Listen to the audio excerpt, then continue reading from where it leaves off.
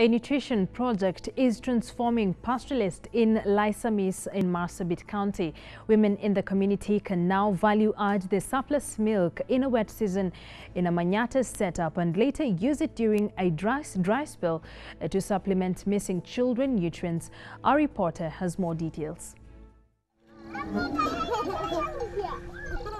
60% of Kenya's livestock is found among the pastoralist community. With such a big number of cattle, milk is not hard to come by. But preserving the highly perishable commodity in a hot environment is a Herculean task, sometimes impossible. That was the case for women in Lysamis constituency in Marsabit County until the arrival of a Manyatta technology that is now alleviating child malnutrition in the area. Mbeleni watoto tukikamua mbuzi au ngamia tukileta maziwa tutapea tu watoto ikiwa hivyo bila kuchemshwa. Na sasa tumejua jinsi ya kutumia, kupima na kuweka dawa. Jinsi ya kutumia mashine tumejua. The mobile project helps transform milk into milk products at Manyatta level using simple technology and equipment fabricated locally like grounds and bottom-matics.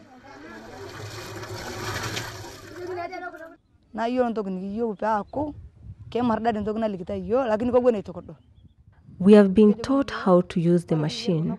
We can also make yogurt, and we are learning how to do much more with the milk that could go to waste before.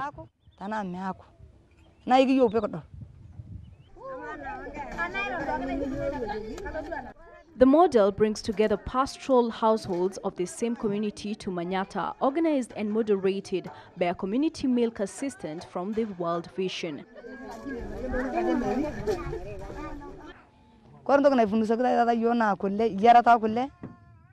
We began the training. We were only 12, but now we have increased in number, and more Maasai women are willing to learn.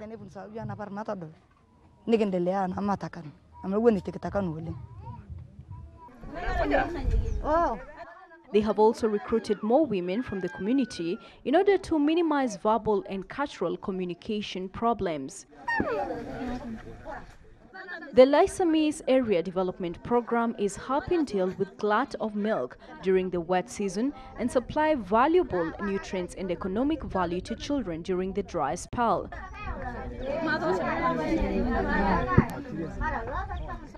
This way, the community is guarded against high rates of child malnutrition and infant mortality.